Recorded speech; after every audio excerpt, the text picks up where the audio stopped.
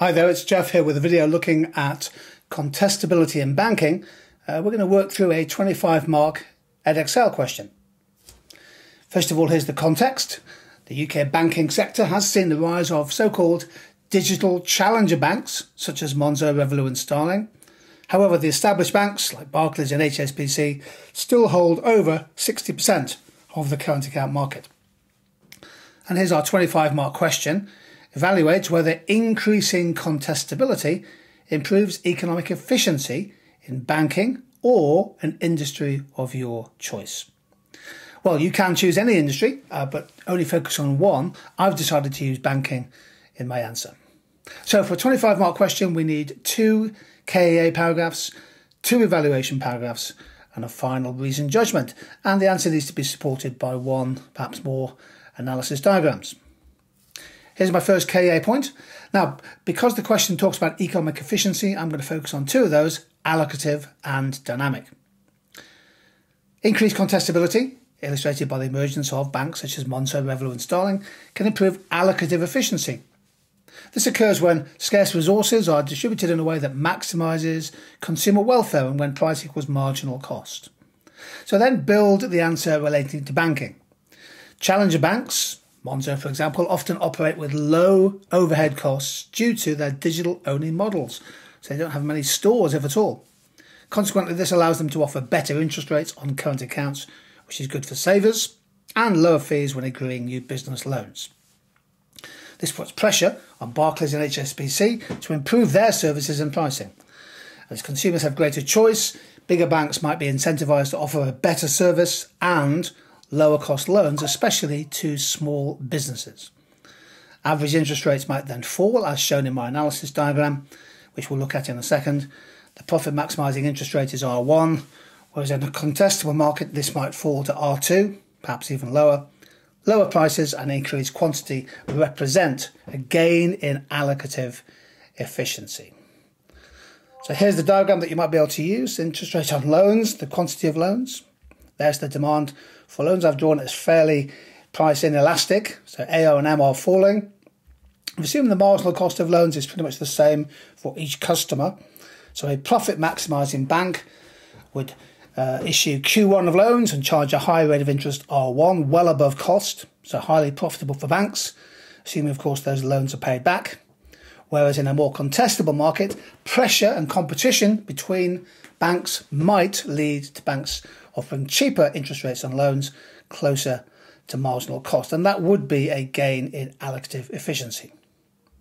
However, the impact on allocative efficiency depends on the degree to which consumers decide to switch to these new entrants.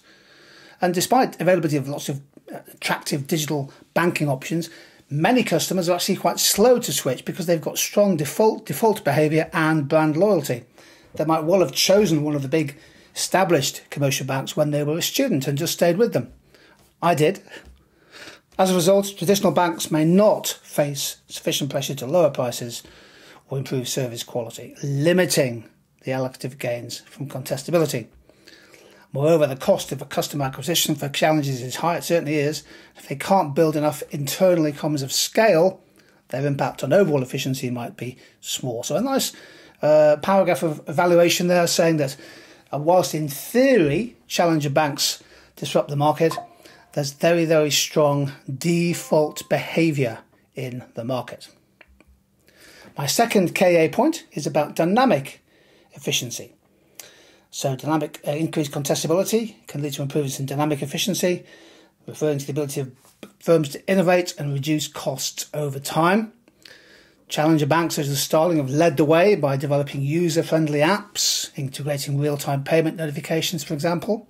Monzo has a particularly good reputation among students by helping them improve their financial management, avoid falling into expensive debt. And in response, other banks, including HSBC and Barclays, have brought their own digital investment strategies to try and raise their game. So this process of continuous innovation encourages the entire industry to adopt more efficient technologies and services, ultimately benefiting consumers. Not all consumers, of course. Many banks, of course, are closing branches, which for older people is an issue. These gains in dynamic efficiency can be hard to measure, but are important in today's fast-moving world. So quite a good paragraph on dynamic potential gains. The idea that challenger banks are acting as a catalyst to get the established banks to be a bit more innovative.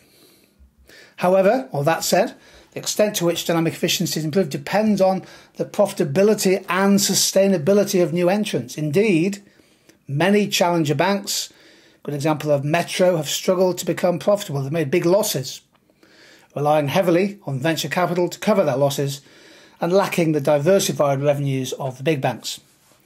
So without that revenue or loyalty, long-term innovation incentives may weaken, especially if challenger banks fail to disrupt the market at scale. It's not easy, of course, to overcome the barriers to entry because of the dominance of existing players. And in the past, these incumbent banks have been accused of tacit collusion when setting interest rates, which has worsened consumer welfare. Now, we're looking for a final recent judgment. A nice way to start the paragraph is to use the words on balance or overall.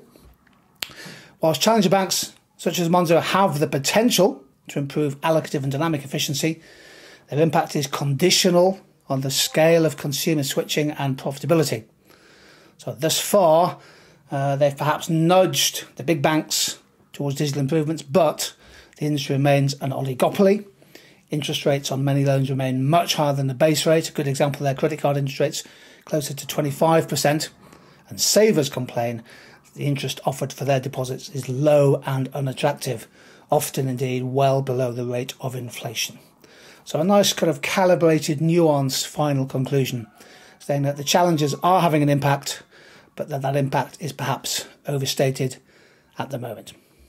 So there we go, a little walkthrough of a 25-mark essay on contestability and economic efficiency. Thanks for joining in.